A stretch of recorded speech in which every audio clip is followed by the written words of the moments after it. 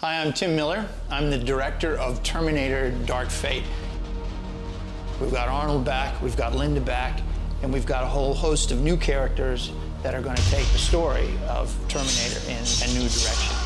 The film was very hard to make. Thousands of visual effects shots done by hundreds of artists all around the world. One of the most important things for us is that whatever we do here in visual effects looks the same way we see it and live it and approve it as it does when it gets to the big screen. And to do that, you need a very high accuracy in the way color is represented and know that it's going to translate to all the different mediums that happen once it leaves the building. The visual effects scope is pretty huge. We have everything from our traditional wire removal and paintouts from our stunt work to adding CG characters, in some cases CG enhancements for characters, to full CG planes in this giant battle. Having to put all that stuff together and review it every day has been a huge effort.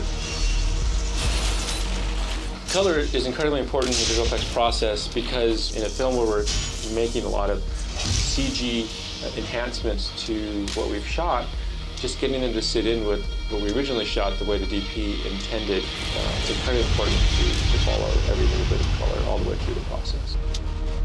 We have completed over 800 visual effects shots and 1,200 post-face shots. We have had a team size of about 12 people, and in order to maintain accuracy between workstations and artists, we've relied heavily on ISO products.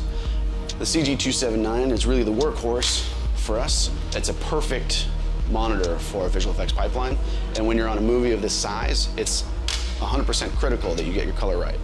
I've actually been using ISO professionally for the last maybe 3.5 years, and I've become a huge fan of the CG318 and now the CG319, obviously because it's 4K display, and the biggest issue is color and the fact that I can rely on it every day when I come to work. The best part about the ISO hardware is that it self-calibrates. And as a supervisor, that's critical, because you want to know that what you're looking at is perfect, is color accurate, and is sharp and consistent. We're also using the Prominence HDR color grading monitor from ISO. And the reason why we use this monitor in our review suites is to replicate P3 color space.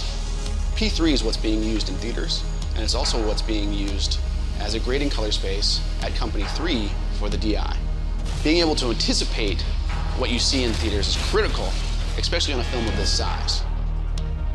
There was a lot of effort put into the story and the filming and the post-production of the film. Everybody so enthusiastic about the project, it was a joy. These monitors are fantastic and the color fidelity is amazing. Thank you so much, ISO. You made everyone's work here so much easier, and we hope you're proud of the work that your monitors enabled.